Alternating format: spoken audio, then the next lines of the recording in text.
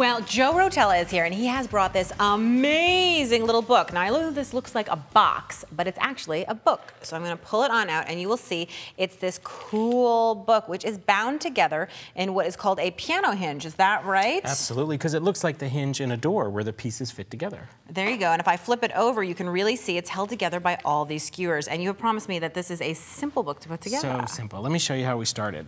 I decided my book was going to be 6 by 6, so I took a piece of paper that's 12 by 6, and we need to score it in half. And I've made a template. I can see that template right here. And the reason that it's 12 by 6 is because it's 2 pages at once, right? Correct, correct. So we're going to score it down the center at 6 inches, and then a ½ inch on either side. So 5 1/2 and 6 1/2. So you have 3 score lines, just like you can see here on the template, and you're going to fold it at all 3 lines, all in the same direction. Absolutely. And I use a scoring tool to give me a nice crisp fold, and the end result gives us something that looks just like this. Very cool. Now we need to mark where the hinge is going to go.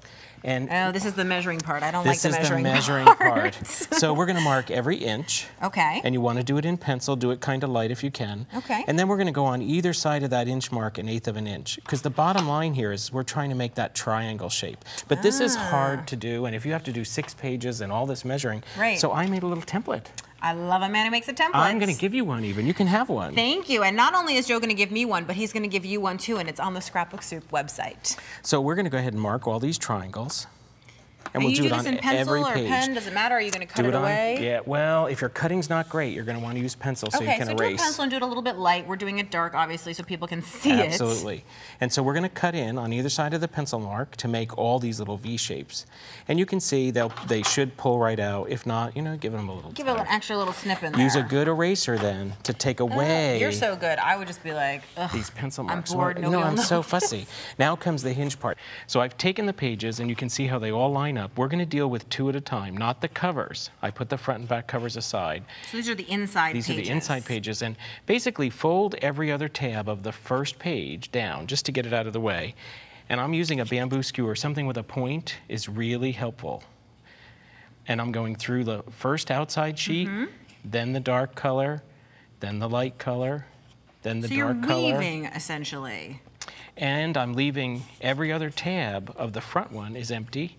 Every other tab of the back one is empty. Okay, so now these 2 pages, like if I lift this skewer, may I steal this for a moment? They're totally together. This is bound. Absolutely. Okay, so now how we're are we going to getting do the third same. one on? And when we start with the third one, we've already used the first tab of the dark color. So now we're going to go through the third page. I think we actually haven't used the first we haven't. one. There you go. It's hard to see. It's hard to see when you're holding it away from yourself. There you go. But I'm on a different angle.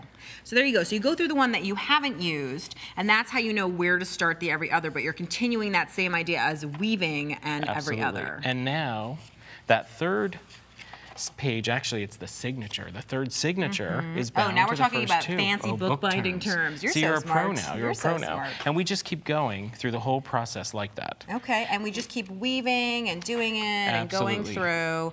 And I know that you were telling me that once you actually have all the little cuts in it, that goes quite fast. You actually had a bookmaking party where you had some friends over and you all did them together, right? We did. And that's why I made the template, because it was too hard with everybody measuring. Okay, now the cover. What do we do about the cover? Look at where we are here on the first page. You can see that we have 3 tabs that we haven't used. Right. So I've got this cut for a cover, just like we did the other papers. Okay, it's exactly the same. It started out as 12 by 6, the whole thing, yes. But I don't need this first tab because I'm going to pick it up from this skewer. Okay. And I don't need the third, and I don't need the fifth. Oh, you don't need every other. So I'm going to just pop them in. Now I can glue this closed, weave this into this. Oh, okay, so just to be entirely clear so that everybody understands, you've pushed these tabs inside. You're going to apply adhesive to the entire inside so it's completely solid. Oh, you're so good. You have one here that's already done. So this is now, and not only that, it makes your cover thicker and heavier so that this is just, it's like a single sheet of paper, but these, you did not put any adhesive in here. Absolutely. So now can you show me how you're going to attach this? So we're going to go through, and I think I have that right. There we go. There you go. Just turn it around. We're going to go through that first tab of the cover, then the dark purple, then the cover, the dark purple. And you can see how fast it goes if you've got something with a little point. So now, the other thing is you would do this at the back side, and that's how you Same have way. absolutely no loose tabs, right? And you gave me a great tip, which I was totally excited about, which is if you don't want those little points on the skewer. You can saw these off, or you could cut them with pliers. When you cut them with these kind of pliers, though, it makes kind of a point. Oh, it squishes them. I can see that. Well, cat toenail clippers Cat are rounded. toenail clippers? And they give you a much nicer rounded edge. Oh, I can see And you can just hit it that. with a little sandpaper to make sure that nobody gets any little splinters or rough parts. That is a smart idea. But now, aren't these skewers going to come They out of can. the book? They can slide So how do you in and stop out. that? So we're going to take some wax thread, and I'm going to do it here at the bottom. And you take the wax thread, and you basically weave the same way. I see we have a weaving theme here. We have a weaving overall. thing. It's weavable. So you're gonna keep weaving. It's unbelievable. It's unbelievable. Okay. And there we so go. you've gone back, and I just want you to do that one more time. So basically you did every other. Around the top, under the bottom, around the top. Under the bottom, and then how do you go back the other way? You just loop it over. Exactly. Now we're going to go over the top, under the bottom.